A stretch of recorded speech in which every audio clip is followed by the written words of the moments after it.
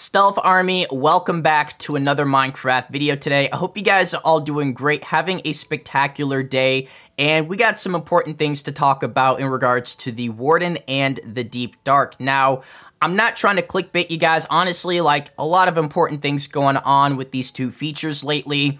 And Kingbdogz brought up some important things today, and I feel like, I want to keep you guys updated on what's going on with 1.18, what's going on with Minecon, and especially some of our favorite features like the Warden and the Deep Dark. So another one of those videos where I really encourage you guys to share your thoughts down below, share your opinions about the Warden, the Deep Dark, as well as just 1.18 entirely. But before we actually get into the bulk of the video, something that's been basically in the back of my mind ever since it happened is the split. 1.17 and 1.18 being split into two major updates. And I think back to the main reasons why Mojang decided to do that. So instead of replaying that entire video by Mojang, here's a paragraph that basically sums it up pretty well.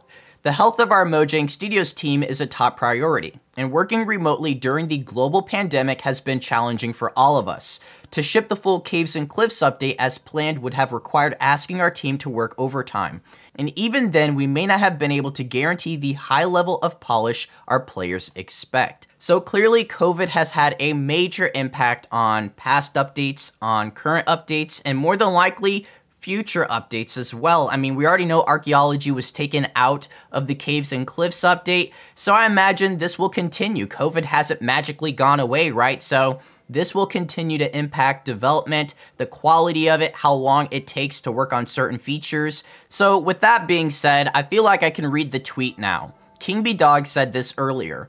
If you could choose, would you prefer to flesh out the Deep Dark as a biome more or the Warden as a mob?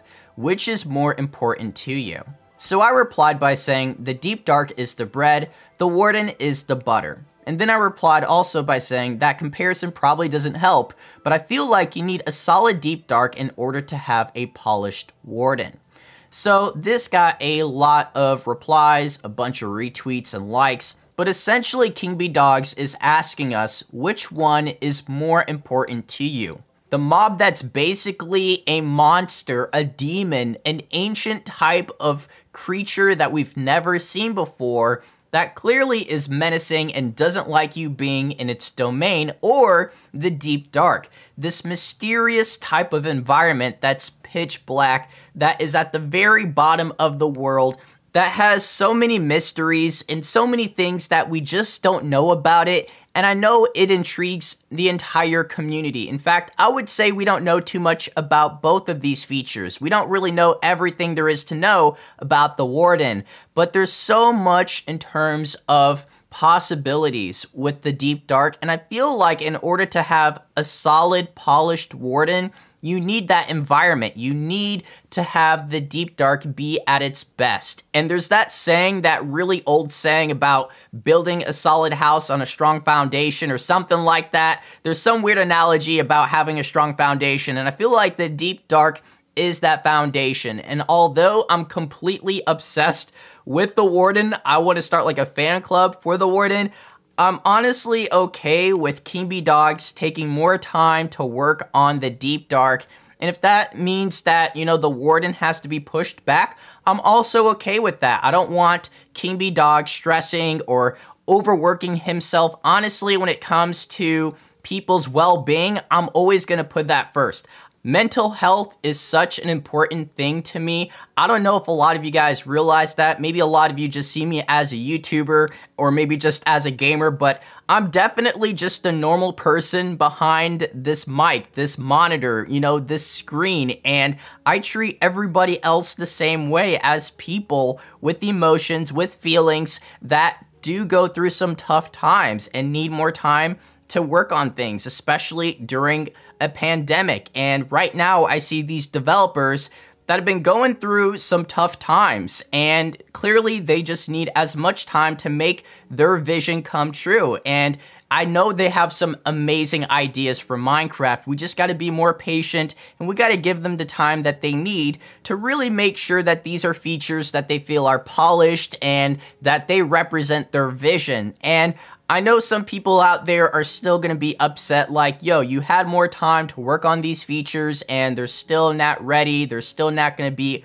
out on time. And if you feel like that, I don't really feel like you should be a part of my community because we're supportive. We're people that look out for each other, especially developers, people that work on our favorite game. Like, that's not the type of energy I want here. You gotta be supportive, and especially just for these people that put their heart and soul into Minecraft. Like, we gotta be better than this. And luckily, I don't even feel like I need to say this because my community is that incredible. You guys are amazing, supportive, kind, and just, yeah, incredible people. So I don't really feel like I need to say all of that. But if you see anybody, you know, spouting that type of nonsense, that type of negative energy directed at these developers, like, nah, we gotta call them out on that because a lot of people are going through some tough times. Like, I've been seeing a bunch of developers posting things that have me questioning, like, are they okay? Like, Dinnerbone said something a month ago, and I didn't even know he was gone.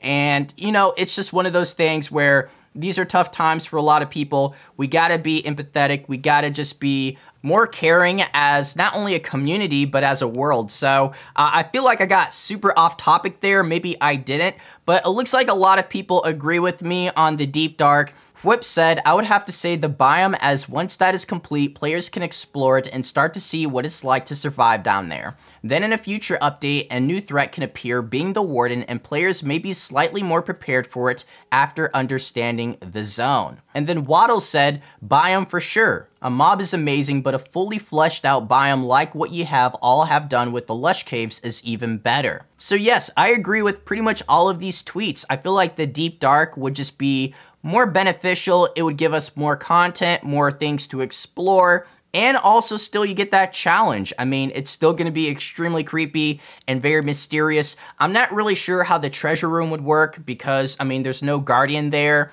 But as of right now, I think the Deep Dark takes priority. But if you feel different, that's okay. This is the type of place, this is the type of community to share your opinions and your thoughts, as long as you're not trying to tear anybody down or be negative or hateful or just make someone feel really bad. This is not the place for that. But I want to say thank you guys so much for all of the crazy support lately. Stealth Army, we're almost at 165,000 subscribers. Let's get it.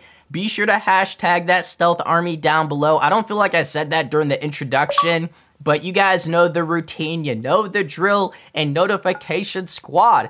Y'all are the goats. I'll catch you all in the next video. So take care, everyone. Peace.